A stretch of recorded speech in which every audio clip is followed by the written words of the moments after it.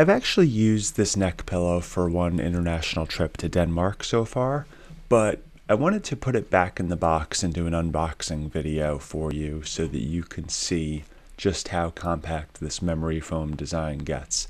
So that's what I did for this video review, and you'll see it playing forward in a second.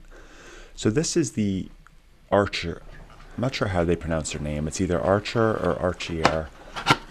They make a lot of different products, things like humidifiers, like small room humidifiers, and just other small electronics. And they also make some gadgets like apparently neck pillows. I've gotten, I think, one or two other items from them before that I've been happy with.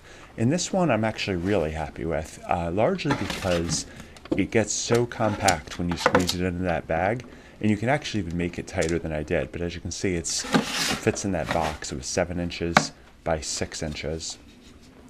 And the bag's slightly smaller than the box. So it means it doesn't take up too much space in your carry-on.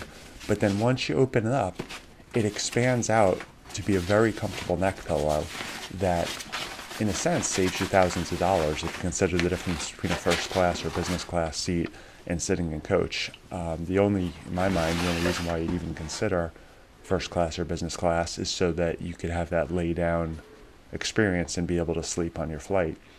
I didn't sleep the entire flight. I'm not trying to say this is equal to a bed on a plane like a first class seat, but considering it's an airplane, it actually, for me, it enabled a lot of sleep that I wouldn't have otherwise gotten without this pillow.